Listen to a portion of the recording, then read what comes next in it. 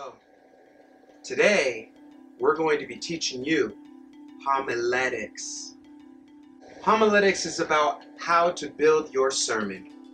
Number one, the first thing you should do when you start a sermon is preparation. Without preparation, you're kind of going at a lost cause, because two things are going to happen. You're going to be wasting the congregation's time, or you're going to be wasting your time. Either or, when you focus and hone in on your preparation, it'll show at the end of the day when you preach how much study you have done, and it'll impact them based off that difference. So, do what you can and as best as you can to prepare before you speak.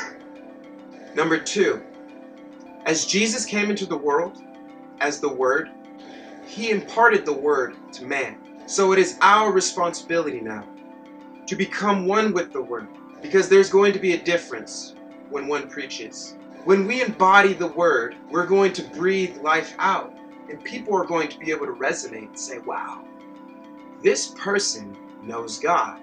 Otherwise, they're going to be able to spot you and just kind of say, wow, you know, it's not really resonating with me. I don't feel the life-giving power and authority. So, embody the Word. Let it become a part of you. Number three, we're here not to babble off on a bunch of cool facts about God, but we are here to give a message for the people, because they are there to hear from God and not your opinion. We're preaching to change hearts, to become the image of Christ. Number four, with all of our knowledge, it is imperative that we keep it simple, because most of the people that you're preaching to are not highly educated like you are. So, it's going to be a key component that you do your best to minimize words that are just over people's heads and give them the truth in its simplest form.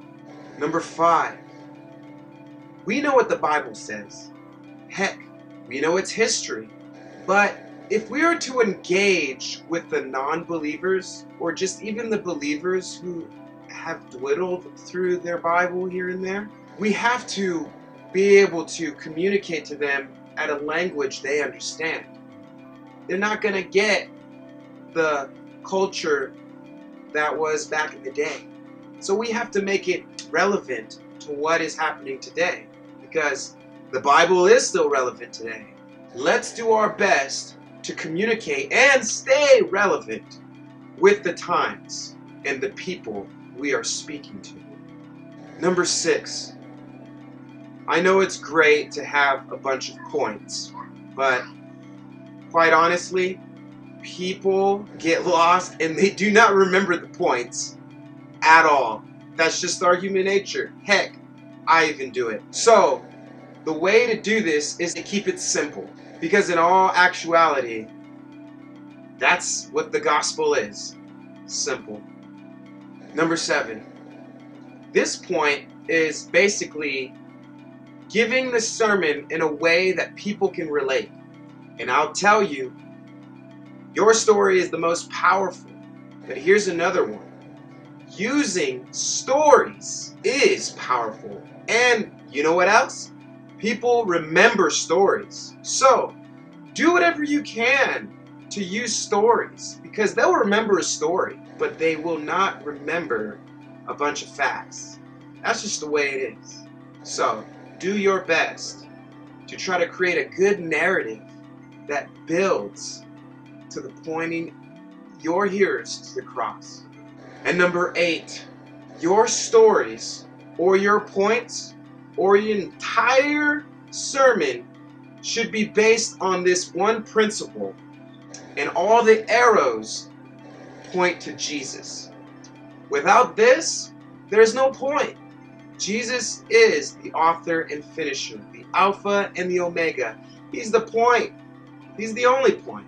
So, we must try our best effectively to do what it takes to show people that Jesus is in their situation politically, culturally, by themselves, wherever that they are in life. That Jesus is in all areas of these lives. In every area of their situation leads to Jesus. So, quick summary over what we just discussed. Preparation is everything. As Jesus embodied the Word, we must embody the Word. Preach to change hearts. No fancy words.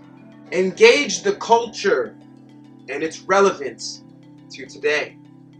Please don't have too many points. People remember stories.